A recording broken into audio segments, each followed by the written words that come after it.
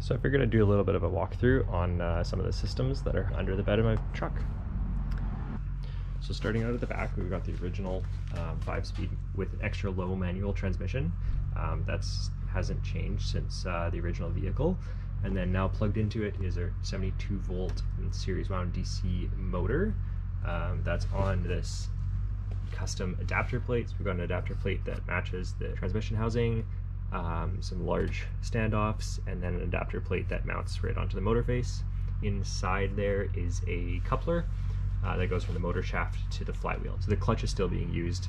Moving up forward, we've got the electronic vacuum pump. So since there's no more vacuum, I replaced it with a 12-volt one, and that runs a hose right along here up to the front and runs the brakes from that. We have the 4-wheel drive actuator, so that's still connected, still got the solenoid in there, but haven't quite hooked that up to anything yet. So at this point, it's a manual process of taking this little hose and running some vacuum on it to engage 4-wheel drive. So further forward, we've got this box under a waterproof lid that has the rest of the electronics in it. So we'll take off the cover and take a look inside.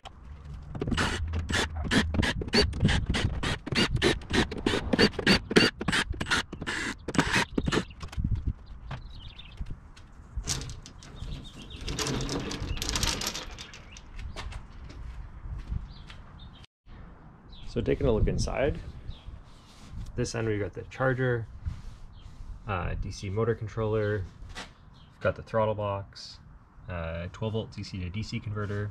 So for this I opted to not have a 12-volt battery at all, and everything's powered off the DC to DC.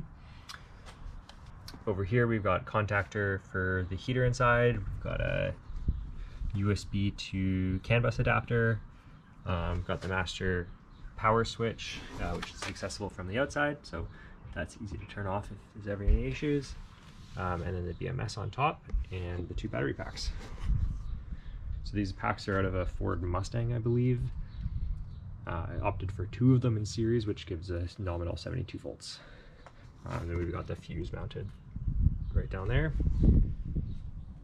You can see all the cell taps coming off for the BMS. Those go right into the factory connectors in those batteries. And then the motor controller connects over USB for some telemetry, and the BMS from Thunderstruck as well over CAN through that CAN bus adapter up to a computer in the front.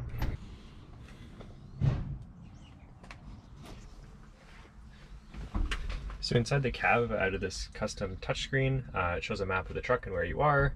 You get a little chart with the speed you're moving, power consumed, and some basic stats from the BMS. So lots more available. It logs it all internally on a database, and then there's a whole bunch more graphs that you can kind of go back in time and analyze the performance. And then underneath the dashboard, right above there, a little hard to see, but is the computer. So that's doing all the data collection from all the devices in the electronics box, as well as a GPS on the roof, and logging it all on board.